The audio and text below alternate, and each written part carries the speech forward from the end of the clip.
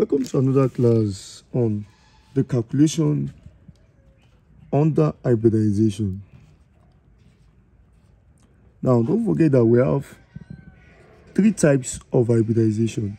We have the SP, we have the SP2, and we have the SP3 hybridization. Now, a question can ask that you should find the one that has the highest percentage of X character or of P character. Now, percentage is very simple and it's obvious from what? From the hybridization. Now let us go.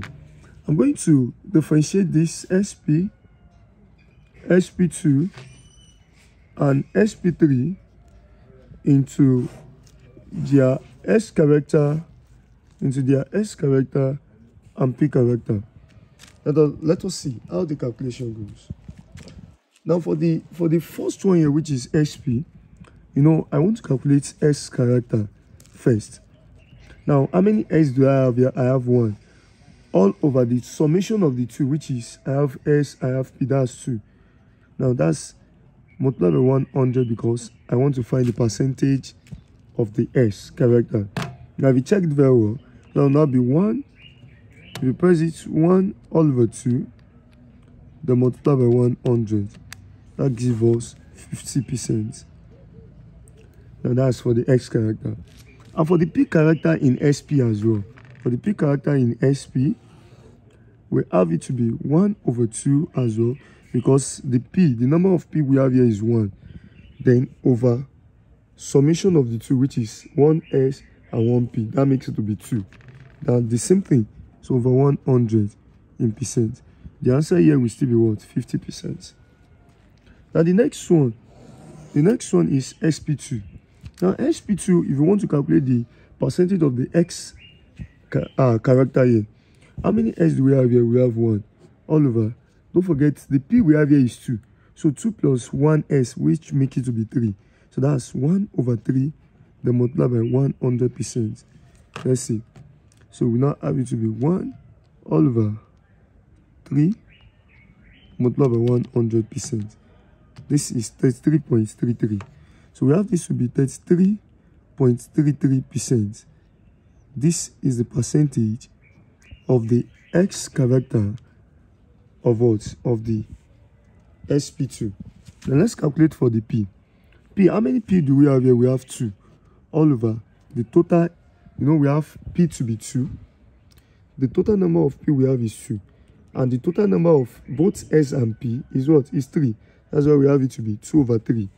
Then multiply by what? Multiply by 100%. And let us see. So if we press 2 over 3, multiply by 100, we have this to be 66.67. So 66.67 is the percentage of P character in what? In SP2. Now let's calculate the next one. The X character of SP3. Now how many P X we have is 1 over, don't forget the P we have here is 3. So 3 plus 1S, which makes it to be 4. So that's 1 over 4 multiplied by 100%. To calculate the numbers of what? Of S character that we have. Now will now be equals to 1 all over 4. Then multiply by what? Multiply by 1 all over 4 multiply by 100. That gives us 25. So we have this to be 25%. Now let me calculate the one of the P character. Don't forget that P we have here is 3. So that's 3 all over the summation of both S and P is what? Is 4. So they multiply by what? Multiply by 100%. Then let's see. We have 3 all over 4 multiply by 100. That's 75%. Now this one is 75%. Like I see. So this is how to calculate the percentage of S character and P character in what? In SP, SP2 and what? And SP3. So can you see? Now out of SP, SP2, and SP3. They ask you that which one has the highest S character now. Can you see that this one, SP, has the highest S character, then followed by what? SP2, and followed by what? SP3. Now they tell you that which one has the highest SP character. Now SP character, which one has the highest P character? P character, now the one with highest P character will be SP3, and the one with the immediate one is what? Is SP2 with this, and the next one is what? Is SP. So this is how to calculate and to give the calculation. Thank you for watching. God bless you. I mean, inshallah, the blessing. Like, comment, and subscribe.